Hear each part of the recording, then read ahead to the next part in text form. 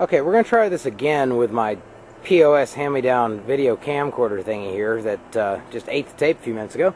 This is my home-built PostDriver, and it's just a falling anvil style. The anvil out here is about 6 pieces of concentric pipe. The void in there is filled with play sand and a few bits of odds and ends of steel that I could get to fit down in there. I estimate it weighs about 350 to 400 pounds on 1/4-inch steel rope, going up to a series of pulleys, carrying the load back over and then ending at the top of my hydraulic cylinder.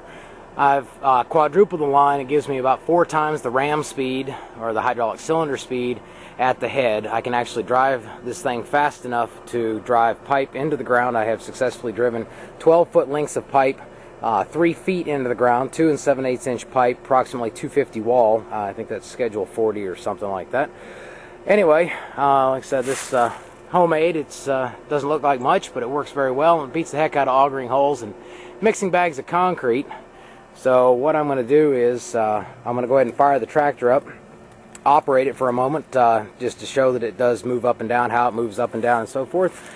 And then I'm going to stop the video and get a piece of pipe into place, and I'll start it back up on a tripod and actually video driving a piece of pipe into the ground. So let me get the tractor started here as soon as I get the key put back into it. And alrighty.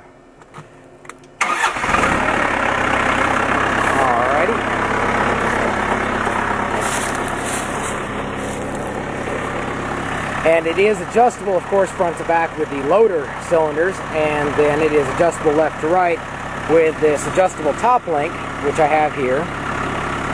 And it makes it very easy to tilt it left and right so that if the ground is unlevel, it's easy to get the pipe still driven vertically. Alright, and basically, that's it.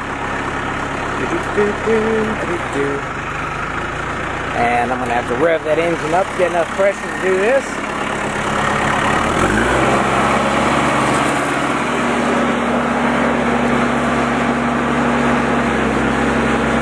Now I'm going to figure out what the heck's going on here. Ah, there we go.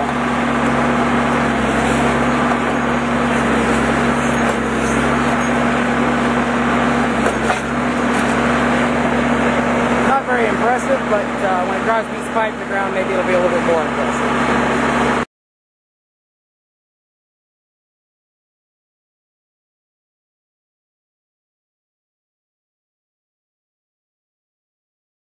I've got everything set up. I've got the pipes laying there. There's a white mark on it indicating 3 feet. It's sitting on top of the ground over one of these wooden stakes. I'm going to walk over there and begin to operate this thing. It's a bit tricky for one person, but it's what I got.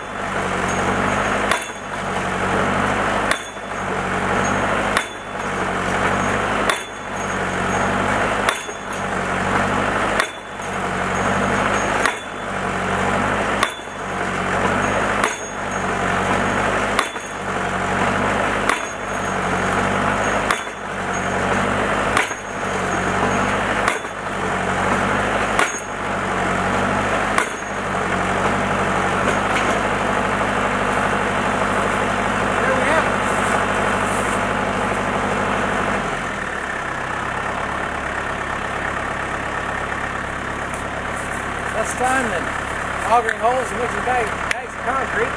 Just one more time, full brew.